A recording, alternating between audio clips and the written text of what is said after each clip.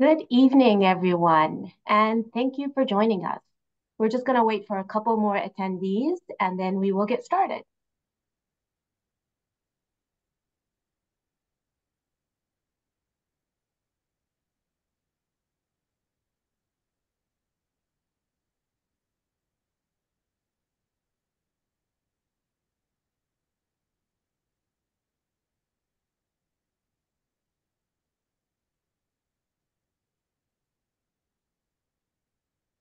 All right, let's go ahead and get started. My name is Manal Foz, and today's webinar is called Gaining Financial Confidence for Muslim Women in Medicine. Women face unique financial challenges, and over the next hour or so, we're going to examine some of these challenges and discuss some practical ways for women to take control of their financial lives. At the end of the presentation, we'll be glad to answer any questions you may have.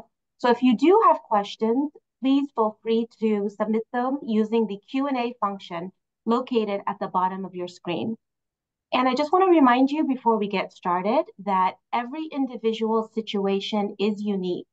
So make sure that you consult with your advisor before implementing some of the strategies that we're going to be reviewing together. And one more housekeeping item before we get into this. This webinar is being recorded, so registrants will receive a copy by email in the next few days. A little bit about Azad before we delve into our topic. Azad was founded in 1997, and today we manage a little over $1.5 billion for our clients who live all over the United States. We combine halal investment management with holistic financial planning, which we'll talk more about in today's webinar.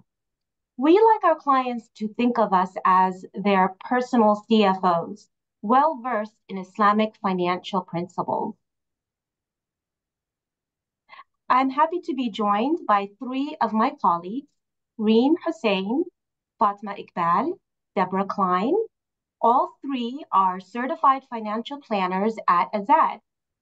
Together, they have a combined financial industry experience of over 4 decades. They've worked at large institutions and small boutique planning firms. Their strengths include working with individuals, families, business owners, and nonprofits across a full array of comprehensive financial planning areas, including retirement, tax planning, and estate planning.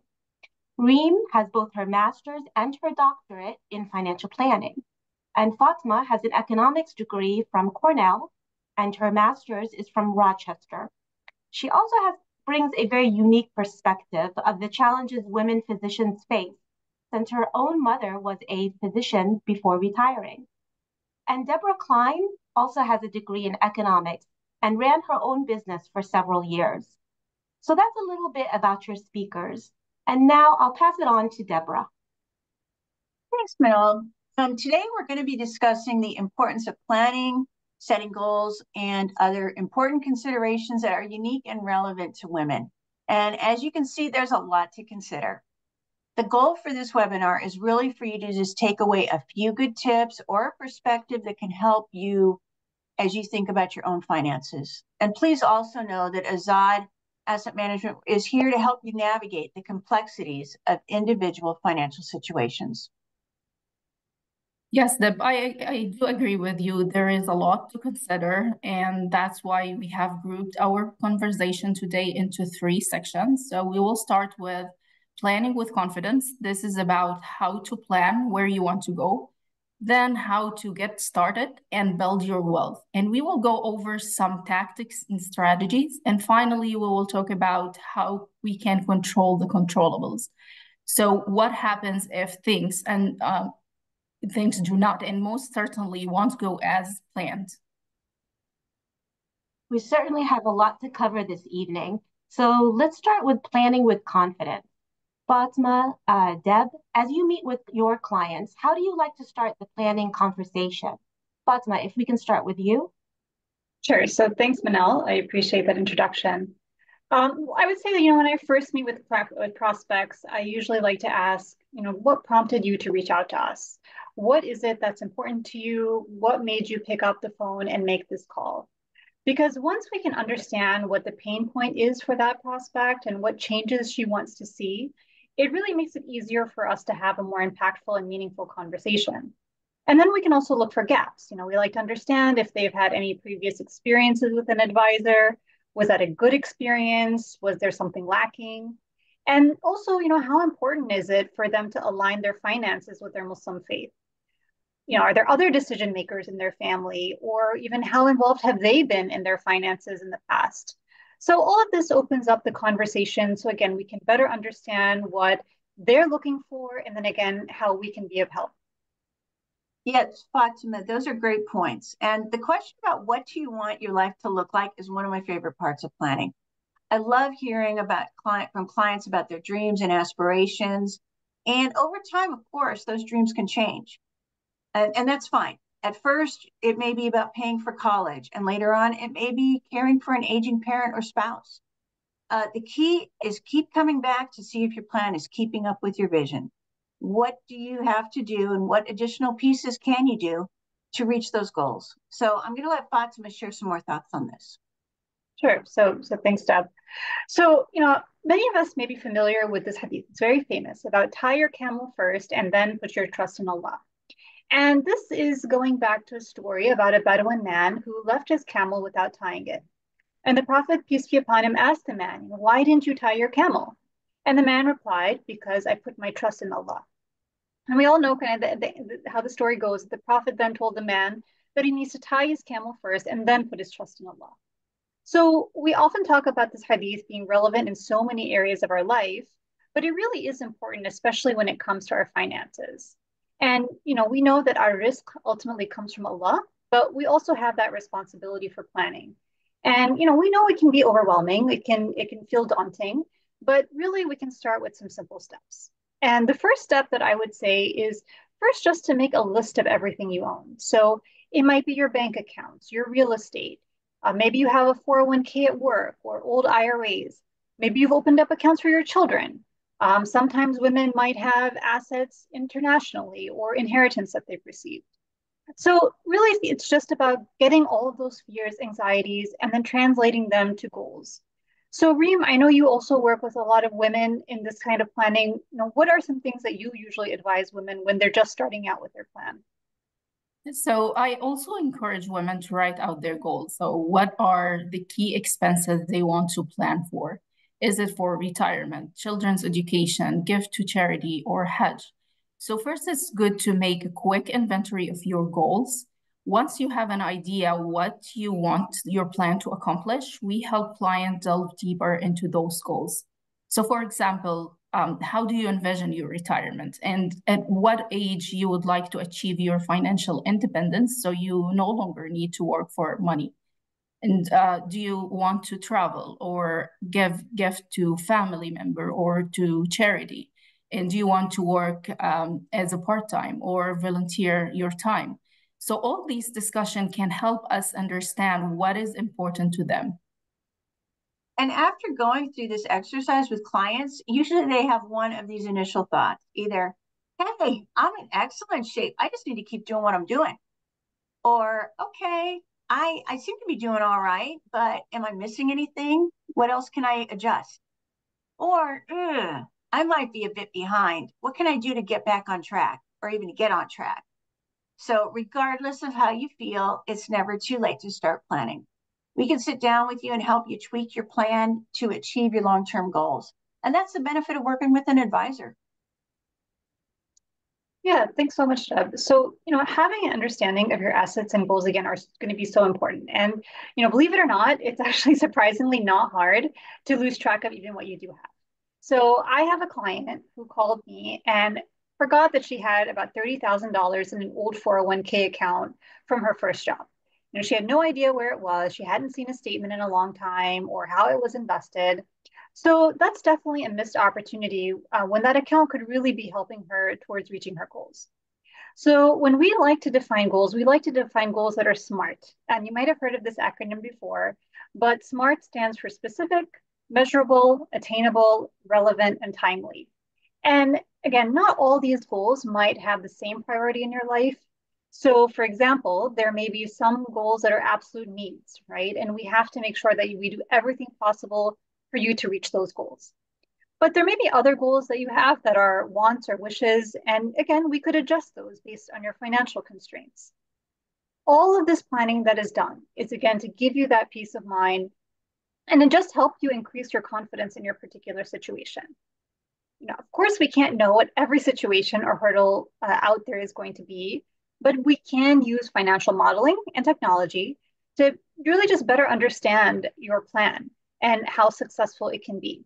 So, for example, if I told you there's a 90% probability of success that your plan will meet your goals, you would probably have a lot more confidence in your plan than if I were to say it's 50 or 60%, right? So, Reem, I know you also have a doctorate in financial planning, but could you kind of explain to us how we could implement some of these ideas into an actual plan? Yeah, sure. So we focus on goal-based planning and we use financial software that can help us answer questions ranging from general to very specific. For example, some clients just want an idea of do I have enough money for retirement? And other times we may be helping client understand how certain scenario may impact their planning. So many times we have clients who have a plan and then come back to us saying, what if I need long-term care or should I buy a vacation home? So we can run multiple scenarios to give them context on how things may play out using different assumptions. And this is really helps to give someone actionable steps to take. Wow, that's really good. So after we've identified our goals, what comes next? Reem, can you talk to us more about some of the strategies and tactics to get us towards achieving those goals that we've identified? And you mentioned the words financial planning. What does that even mean? Yeah. So there are a lot of different understanding of what financial planning or wealth management is. So some may think it's just about having enough money or lots of money, but really financial planning means taking a holistic look at these different components that all have an impact on your financial life. So some of these things that you see on the screen, you may already be doing, and other you may need to focus more time on it or hire a professional. But regardless, I want to commend you all for taking the time to join a webinar like this. So you are really taking the first step to make sure that you are on the right track. And with this being a female-focused webinar, I don't want to highlight that we know everybody's different, we all different, not the same, but we do see some differences in financial planning for men versus women.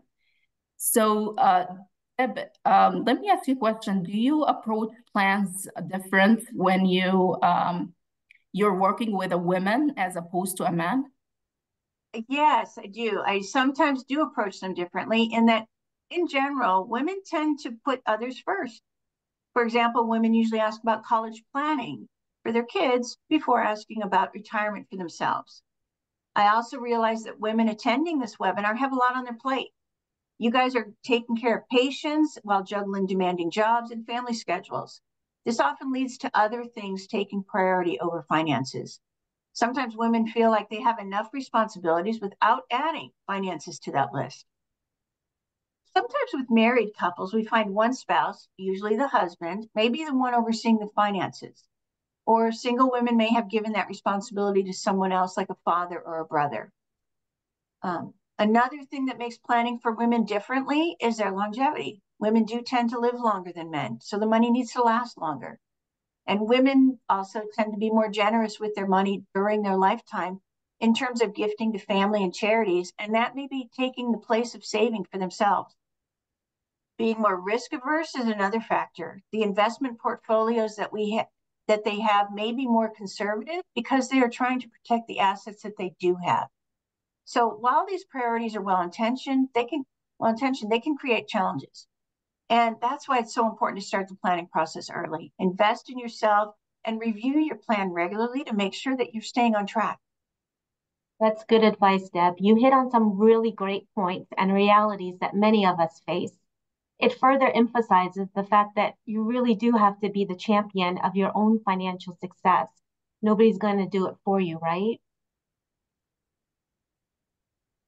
But again, for a lot of us, there's a lot going on in our lives.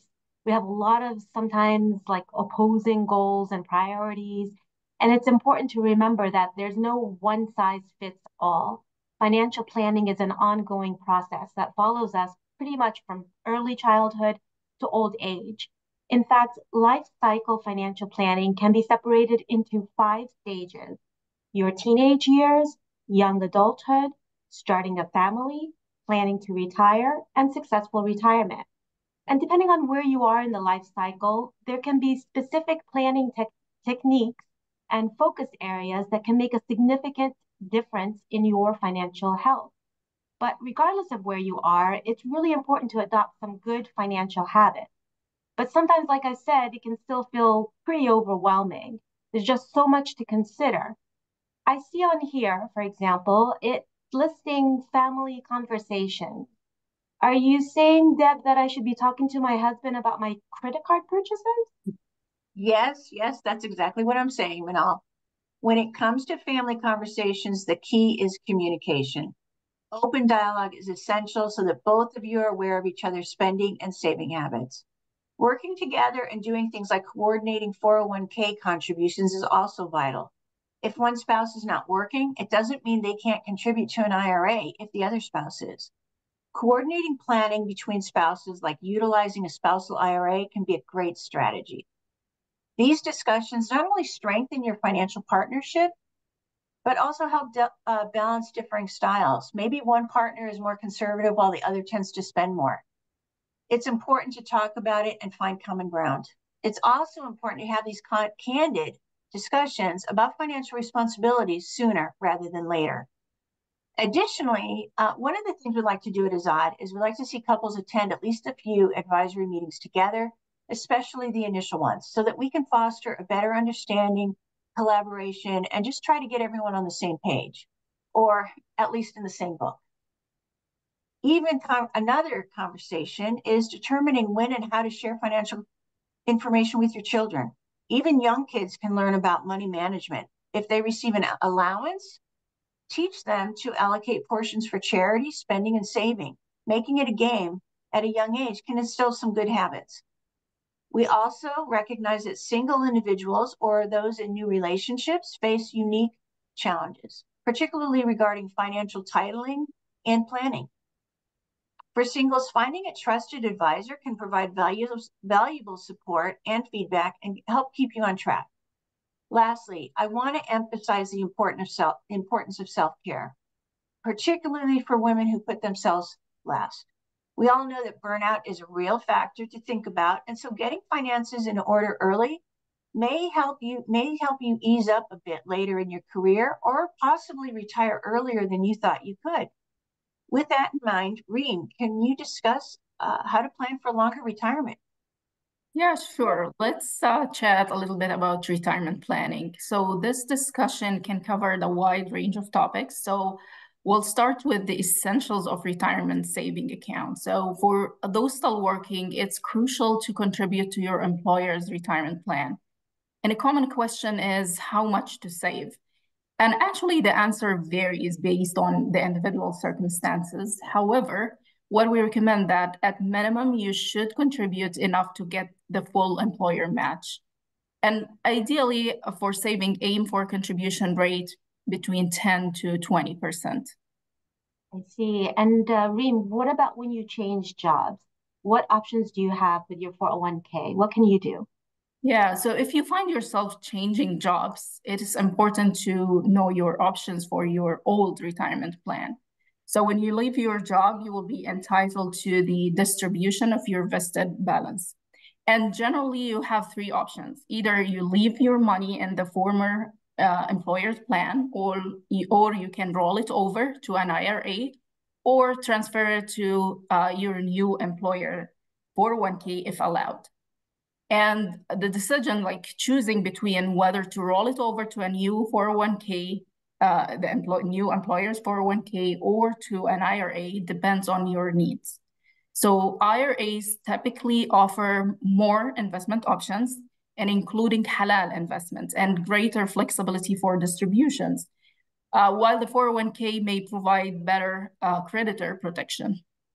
I see. So a lot of us understand the importance of building our 401k for retirement and the tax benefits that it offers.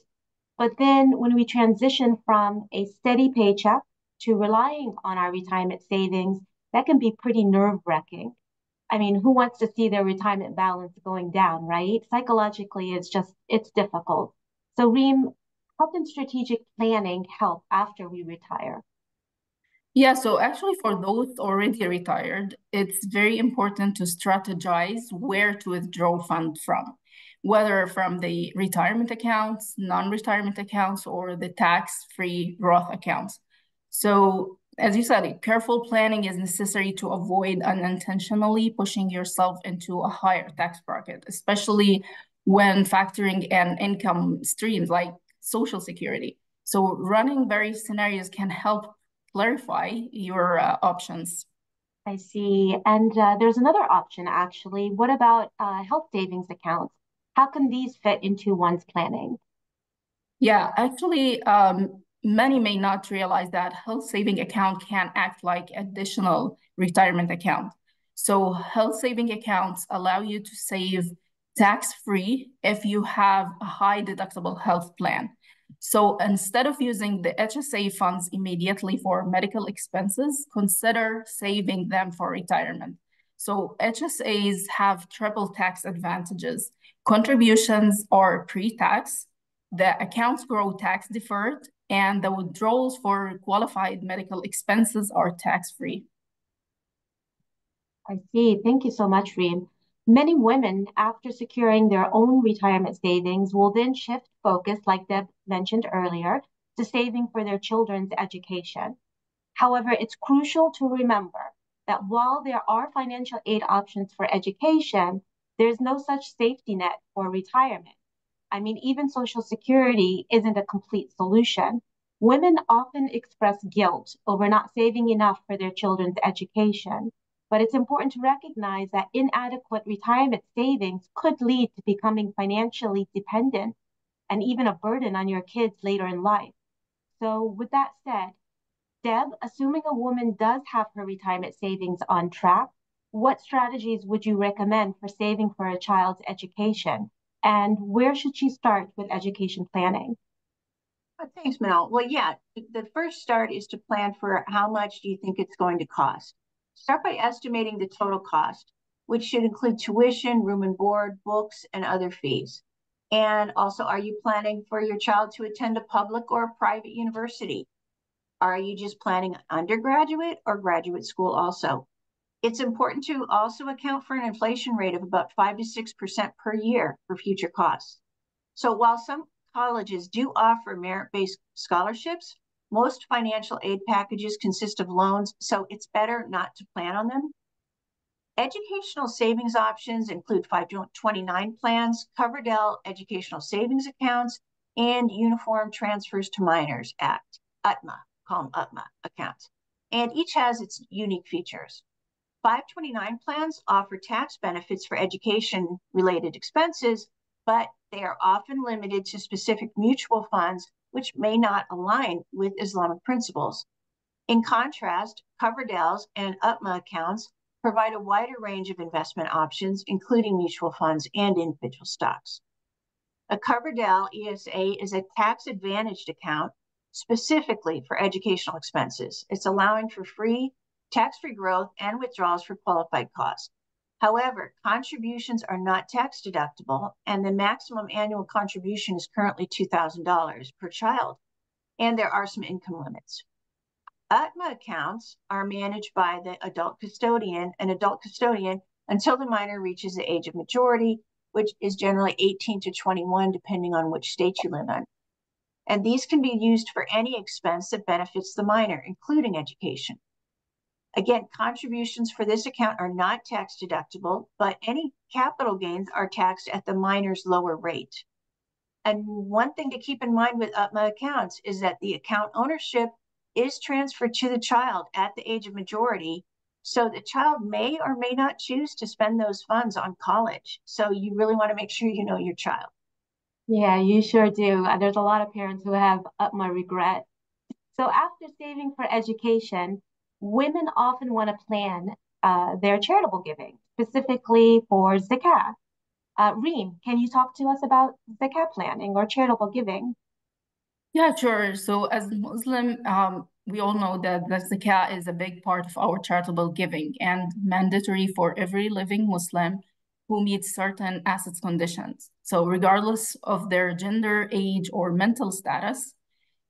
However, this topic could fill an entire seminar. We will keep it high level and just focus on particular strategies. I see. So how do you recommend that your client plan for their zakat? I understand that they have to pay zakat based on a percentage of their asset, but how can they do this in a more tax efficient manner? Yeah, so many like people are paying their zakat through like cash or writing a check, but interestingly, that writing a check may not be the most tax advantage approach to give to charity. So for those who have like a taxable investment account, one effective strategy is gifting a stock you held for more than 1 year. So this way, it can allow the donor to claim tax deduction for the full market value of the gift while avoiding paying like the capital gains taxes on the appreciated value. So to illustrate this better with an example, so suppose that you bought a stock for $5,000 a few years ago, and now it's worth $10,000. So if you donate the stock directly to the charity, you can deduct the full $10,000 without paying capital gain taxes on the $5,000 appreciation. See. And what about donor advised funds? We have a lot of our clients who have DAFs to align their giving with their tax planning. Can you tell us a little bit about how those work, Reem? Yeah. So the donor advised fund is a charitable fund that allows you to accumulate charitable dollars for giving in the future. So when you put money or shares in the donor advised fund, you get an upfront tax deduction the year you make the contribution. For example, you may have already completed all your charitable giving for the year, but you realize that you could save in taxes by having a higher charitable deduction. So when you put funds into the donor advice fund, you claim the deduction this year. So remember that you claim the deduction in the year you make the contribution, but you can give to charities at any time in the future. So, for example, you can give it next year or 5 years, or even when you are retired and need to pay a zakat on assets that you have accumulated, but you no longer have the same cash flow. And another advantage that I would like to mention about the donor advice fund is that it can be passed on to your children. So that will help to instill like charitable values in the next generation. Oh, wow, that sounds very powerful. You mentioned that DAFs can be used to pay zakat at any time, even during retirement. Are there any other strategies that our attendees should be aware of? Yes, actually, there are many more. So, like we have like charitable trusts and foundations established as waqf, which can be used. But there is also a qualified charitable distribution, which is a technique that those who are 70 and a half or who must take a required minimum distribution after certain age from their retirement accounts. And by directing these distribution to a qualified charity, you can avoid taxes on the distribution while still contributing to a good cause. So all of these strategies actually enhance your tax efficiency while maximizing your impact. Wow, that's right. And perhaps because of our faith's emphasis on charitable giving, it's not hard to see why many of our physician clients are attracted to these strategies and accounts. However, there's another crucial aspect of financial planning that often gets overlooked, and that's estate planning. Fatima, could you share your insights on the importance of estate planning and what it entails? Sure. So the purpose of estate planning is really to preserve the assets, that you've spent a lifetime building, protect your loved ones, and ensure that your wealth is distributed according to your wishes. And now, because we're also Muslim, we want to make sure it's done in accordance with our Islamic principles. So additionally, it can help you manage potential estate taxes that could arise after your death. And there are some important documents that everyone really should have. And it's important that you discuss these with your estate planning attorney, but I'll go through them briefly. So first of all is a will. So everyone should have a will that, if you have minor children, it's going to appoint guardians for them. And it's also going to specify how your assets should be divided. Now, without a will, and some of us may have heard of circumstances where someone passed away suddenly, they didn't have a will. In that case, their wishes don't matter because any individually owned asset without a beneficiary is going to be distributed according to your state's intestacy laws. And again, those may not be what you wanted, and they more than likely are not going to align with Islamic inheritance guidelines. The second one that is also important to consider is called a living trust. Now, this is a tool that can help your family avoid probate after you pass away, which is a process, a court process. It can also help your family maintain more privacy of your estate. And also it's used to, again, designate how your assets should be distributed upon your death. I did see a question come in about trusts for children. And you can incorporate trusts for children within a living trust. So again, let's say you have minor children and you want to put in more specifics about how those children should be, how the money should be used to care for those children, or it should only be used for certain purposes like education, health, maintenance, support. All of those things, to protect your children can be added within a living trust. And there's also separate trusts that could be done as well. The third document, again, as healthcare professionals, I'm sure you're familiar with, but that's the healthcare power of attorney. This is a document that will allow you to appoint someone to make healthcare decisions for you if you're unable to do so. I'd also remind you that if you have adult children, it's important they have a healthcare power of attorney in case, you as a parent needs to make a healthcare decision for them. And also there's a financial power of attorney. And this is where someone is designated to handle your financial affairs if you become incapacitated. Now, if you have joint accounts, you want to make sure that you understand who that designated person is that is going to get, access to the assets after your death, and to review any of those co-ownership provisions and account titlings. And then there's beneficiary designation. So certain assets like your IRAs, or if you have life insurance, those pass directly to your designated beneficiaries. So regularly reviewing those to make sure that they align with your overall estate plan is going to be crucial. Now, if you have a large estate or you have family members with special needs or children with special circumstances, in that case, you may need to consider additional planning strategies. Those might be trusts or other tools that can, again, help you minimize those estate taxes and, again, protect your assets. And, another concern specific to physicians, I would say often, is asset protection planning, right? So what happens if you encounter a medical malpractice lawsuit or other kinds of creditors? So, that kind of planning can be done, again, to protect your assets during your lifetime. And that's asset protection planning. Now, I know a lot of people have assumptions about how things might go, after they're gone, but that can also be misleading. So I once worked with a client. She had 3 children, and she wanted to name her eldest child as a sole beneficiary. And when we talked about this, she explained that she really viewed the eldest son, as the most responsible. So she expected him to distribute the inheritance according to the Islamic inheritance guidelines. And her intention was really good, but again, this could lead to misunderstandings among her children after her passing, especially if they hadn't discussed it as a family and if the details weren't included in the estate planning documents themselves. The other 2 kids, they might feel excluded at that point. And again, that could create tension with the family, which she didn't want. And another thing that she wasn't thinking about is that if the eldest child faced financial difficulties, let's say, a divorce or bankruptcy, then the entire inheritance for all her children could be at risk. So even with the best intentions, the legal implication can lead to, again, unintended consequences. So again, it's really important just to reassess your plans. If you don't have one, get one in place, and at least annually review it, or again, whenever there's some significant changes that happen. Wow, thank you. That's a lot to consider. Thank you so much for sharing those valuable insights. I did want to mention that Azad will be co-hosting a webinar on Islamic estate planning this December 20th with our friends at Sharia Wiz. So I really encourage our audience to stay tuned for more information on that webinar.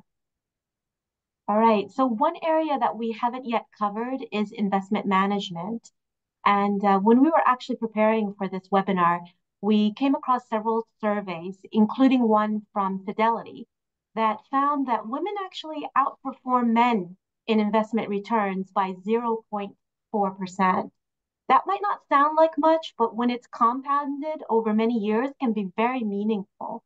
For example, someone who invested $1 million, let's say, right, for 25 years, and they earned 7.4, there's your 0.4%, would earn over $500,000, $530,000 more than an investor who just netted returns of only 7%.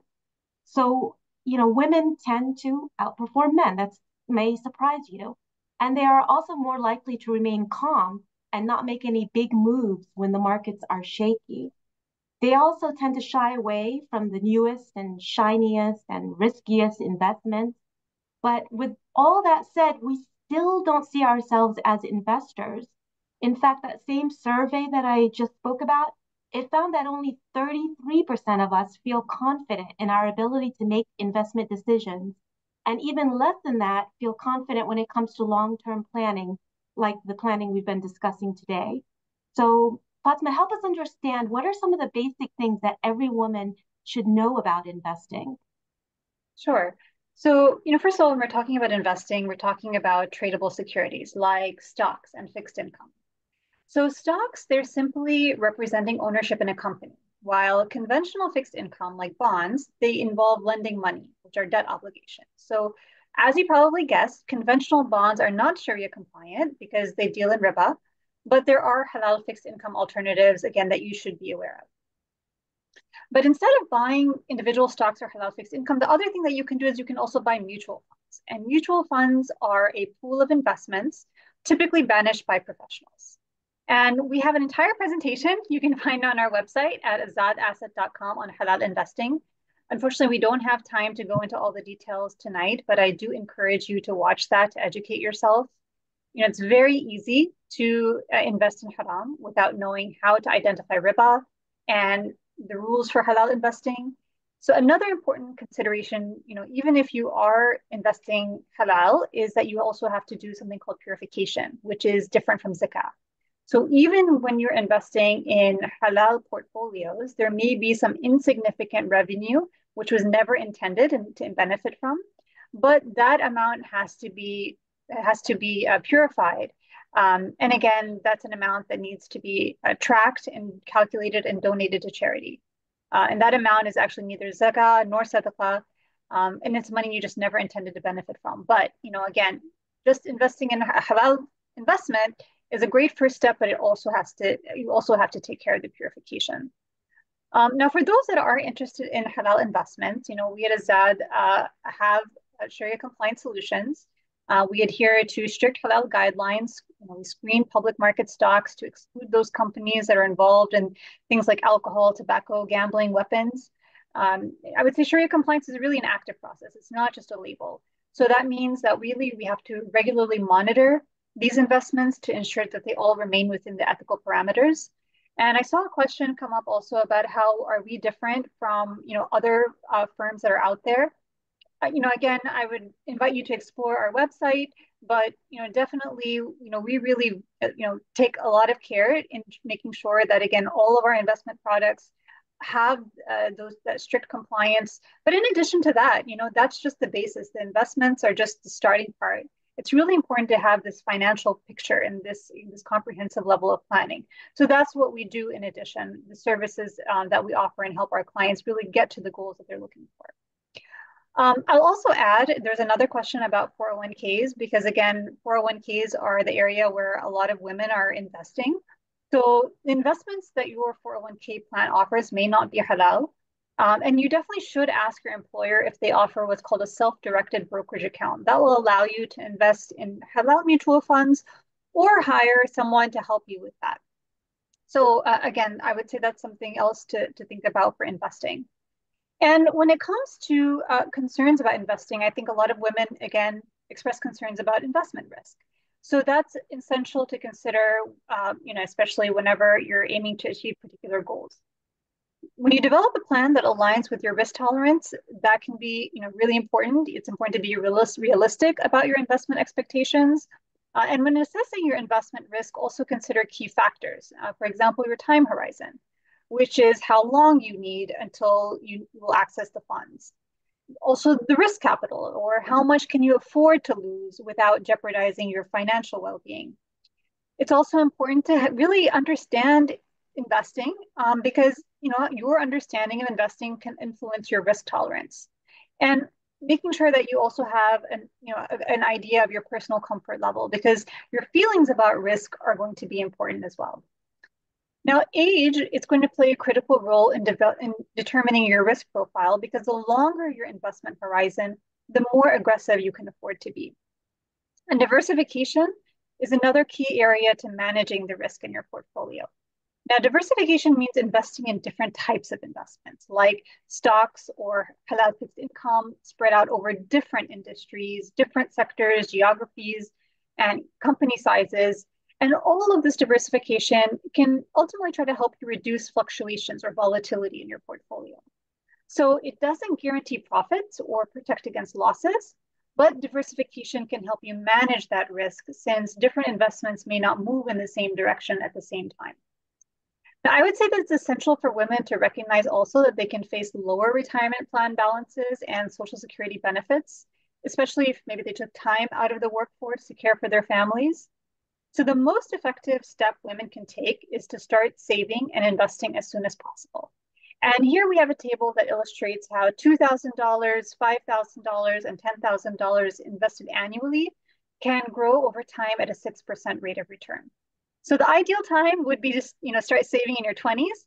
But if you haven't been able to do that, then even starting in your 30s or 40s or even later can still help yield significant benefits. As Manel mentioned, my mother is a physician. She was in private practice for almost 40 years. And, I saw her primary motivation was to always take care of her patients, her staff, her family.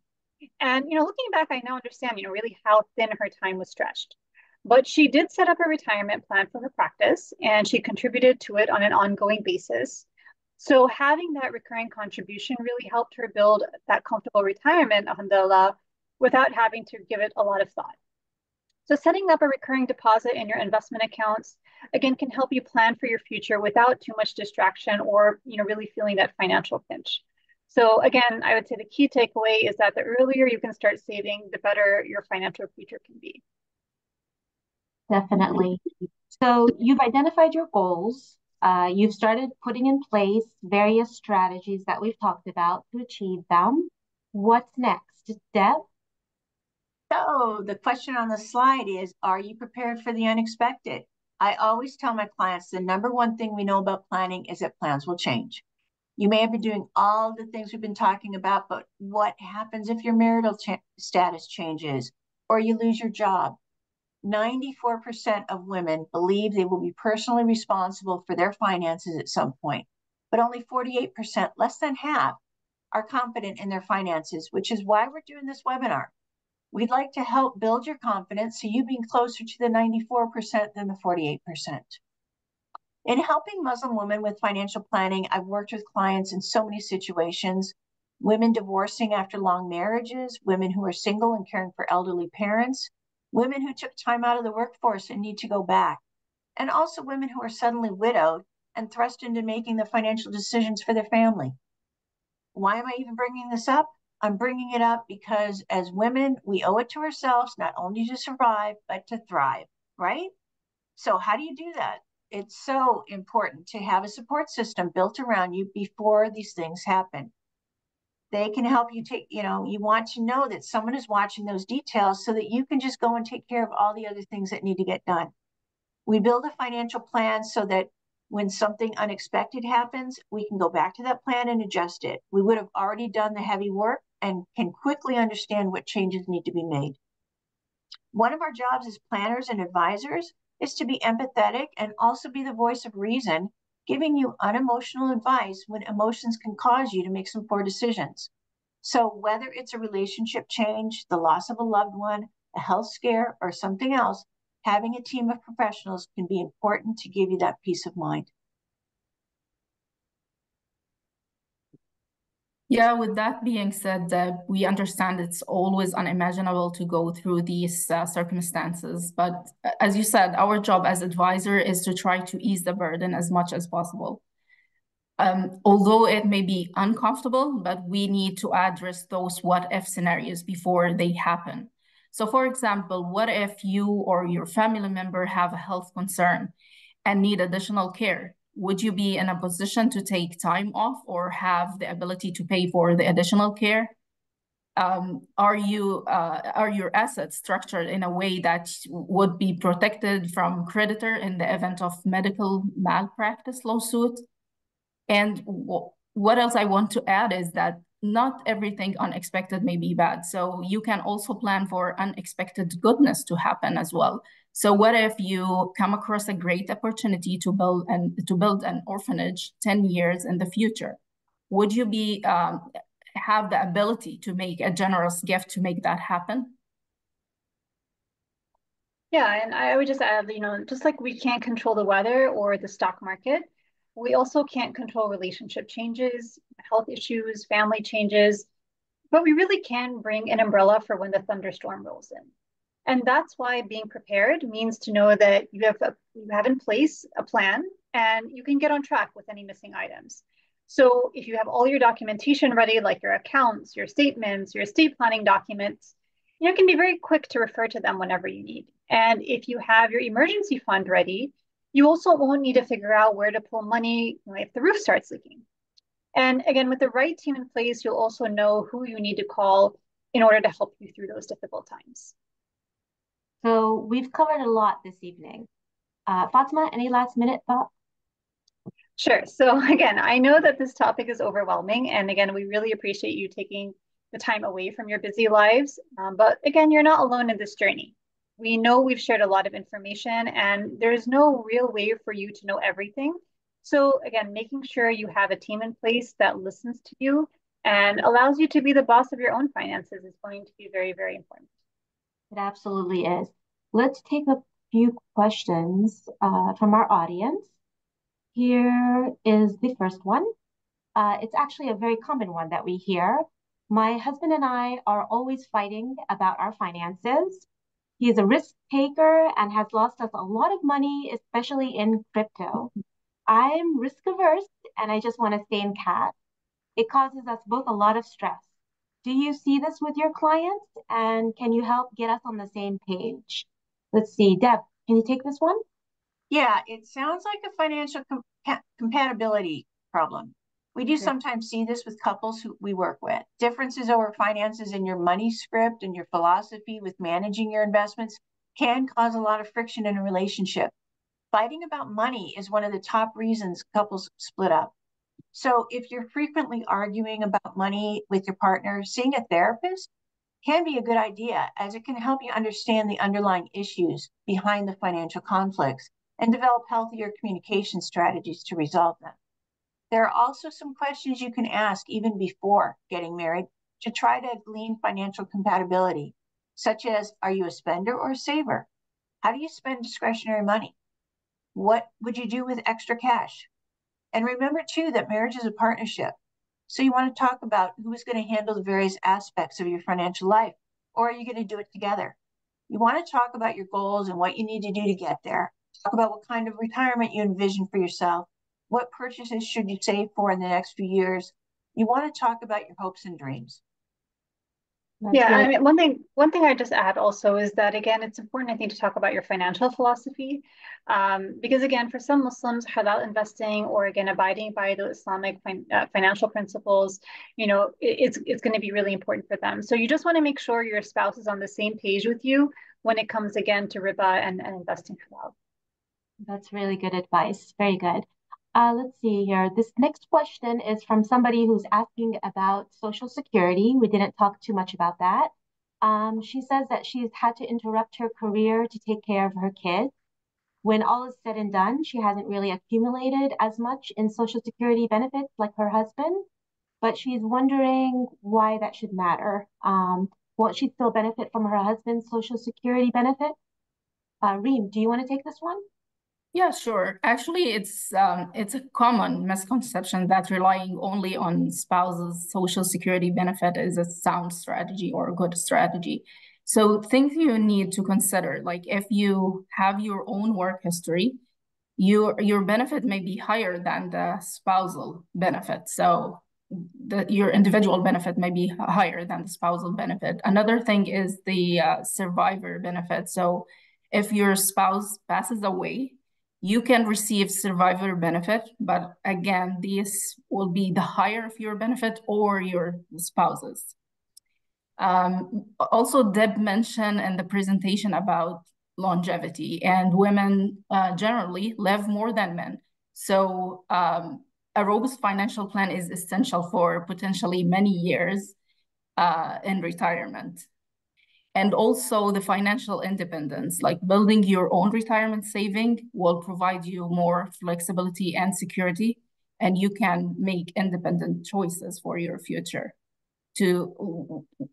And then to summarize all of that, while you can benefit actually from the spouse's Social Security, but it's crucial to consider your own contributions and plan for a secure financial future. That's really good advice, Reem. And let's see here, Fatma, this next one's for you, kind of related to the Q&A that you had earlier.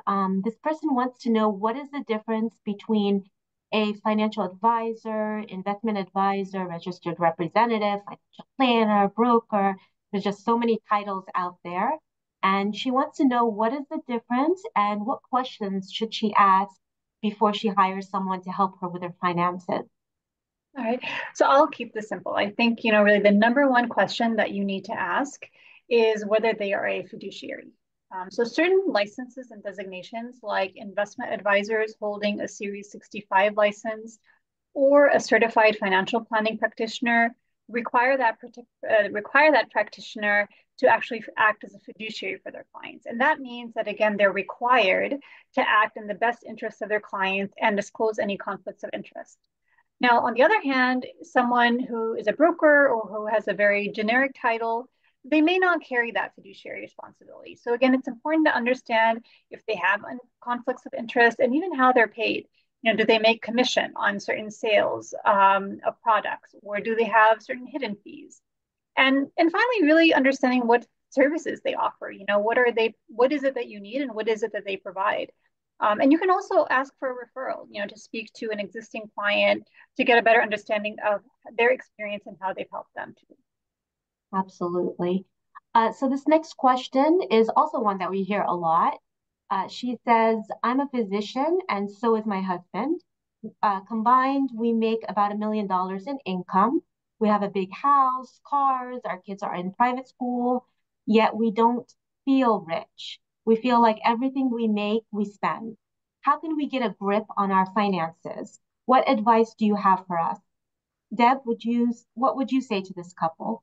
Well, I would say, you want to first start with making a budget. I know nobody, likes to do that, but you want to get an idea of all the essentials: mortgage, groceries, utilities. And I would be sure to include the savings in that budget, your retirement savings and emergency fund savings. I would also include a set amount each month for some fun stuff. You want to be able to go out to dinner, go to movies, that kind of thing. Then actually track your spending so that you can see where you're maybe overspending. There's a lot of apps that can help you with this. And also identify what triggers your impulsive spending. I've heard that social media can sometimes trigger that you need that and you don't really. So you might want to limit social media. And also make a list. I'd make a list of your planned purchases, like you need a new car next year. Make a list and stick to it, all right? So that you don't just are impulsively buying things as you walk through a store. True, true. Fatima, what advice would you give this family? So, it's not an easy conversation. And I know a lot of us don't like to talk about money, but I do think it's important to have a conversation about what wealth means to them. So, if we're honest, lifestyle creep is real, as is, keeping up with the Joneses, or call it the Khans, the Ahmeds. But, I had a conversation with a good friend of mine who's a physician, and, she was feeling self-conscious after some friends commented that, they thought that she would have had a more expensive designer handbag because, she's a physician. So, she confided, to me that even though she technically could afford it, it just wasn't something that was going to bring her more happiness. And, for her personally, that, she would rather give that money to someone who might need it.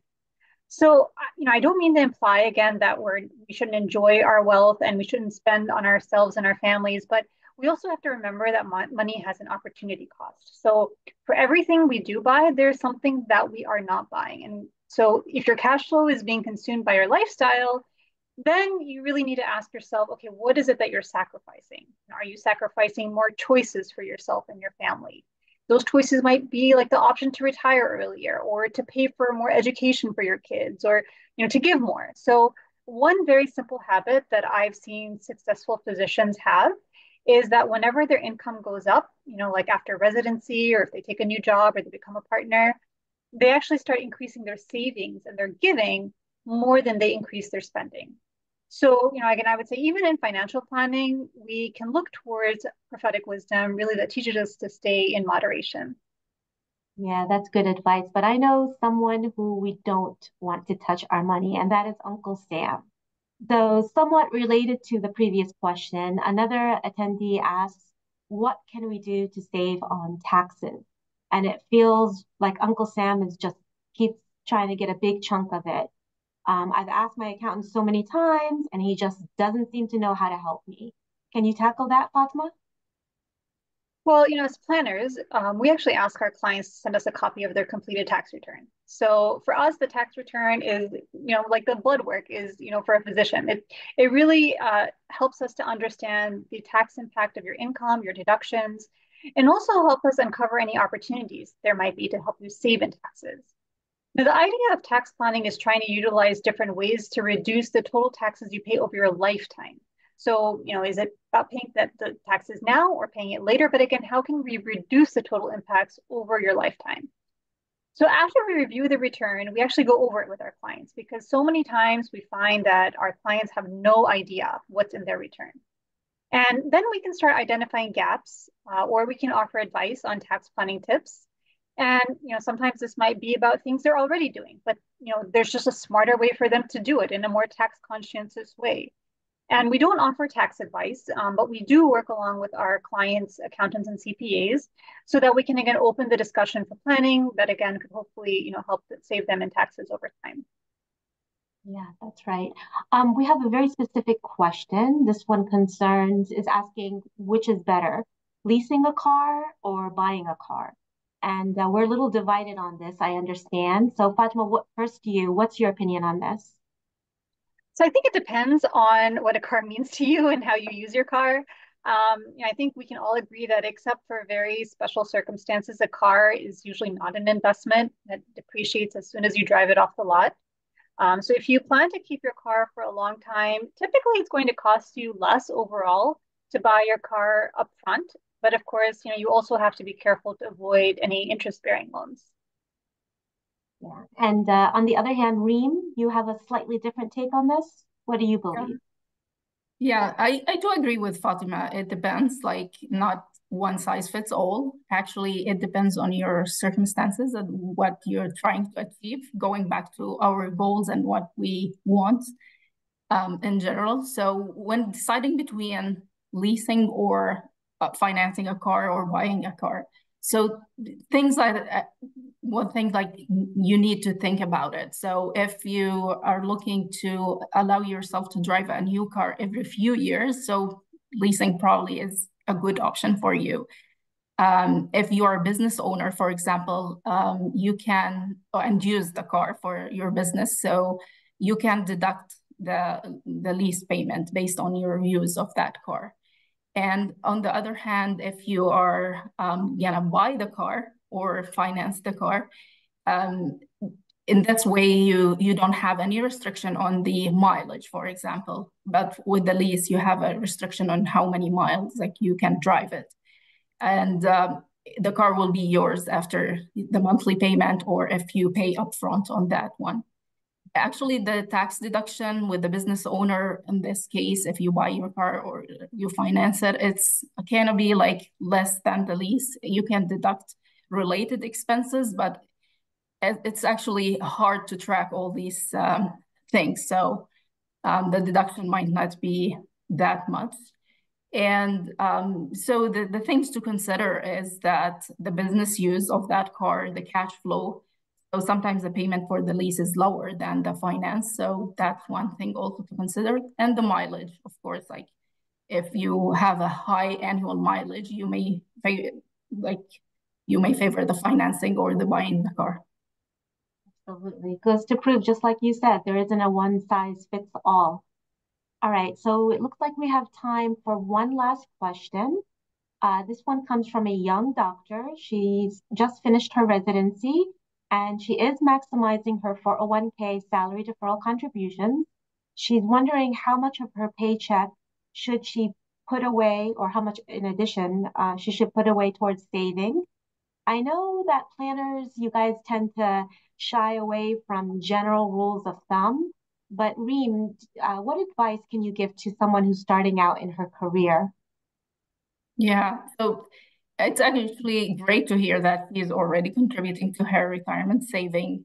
And saving is very important, but in terms of saving rates, it depends from one person to another about their income, their expenses. So a lot of factors play on in deciding how much to save. But generally, like you want to put a percentage for where it should go for necessities, for example, for rent or groceries, something like that. And percentage you can allocate it to the discretionary spending, such as like entertainment or dining. And part of your income also should go towards saving and investing. So in terms of advice for somebody like starting new, so try to put for yourself a budget, like how much to put in each category. And also have an emergency fund that will cover like probably 3 to 6 months worth of living expenses. So that will provide kind of safety net in case of unexpected expenses or job changes. The health saving account that we mentioned in the presentation.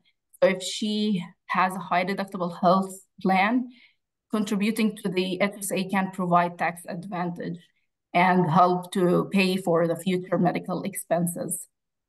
That's yeah. Really good. How about you, Fatma? What advice would you give this young female physician? So I would echo what Rima said. It's really important to understand your expenses, how much your extra cash flow is as well. How much is just sitting in the bank each month. And just to set up recurring investments for money that you know you're not going to need in the short term. Put those into your retirement accounts or even taxable investment accounts. The most important variable and impactful variable in successful investing is not how much money necessarily that you put in, but the time that it's invested and your consistency. So, just to take a quick example to drive home the point, if we have two people who invest, one of them starts investing $100 a month at age 30, right? Maybe that's right after finishing residency. The other one says, you know what, I have a lot going on. I'm going to, make more money. And they wait, to invest a lump sum of 36,000 at age 50 or 20 years later. In both cases, they're both going to invest $36,000 by the age of 60.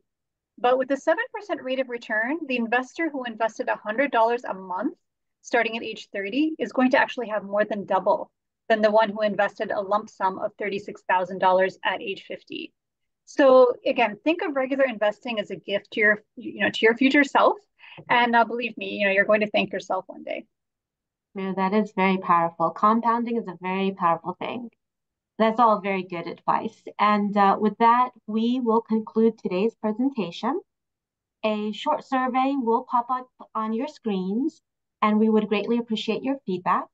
And I want to thank our speakers today, as well as all of you who took the time to be here live with us today. And if we didn't get to your question or you'd like more information, please do reach out to us at hello@azadasset.com, and be sure to follow us on YouTube and Facebook using the handle @Azad Funds.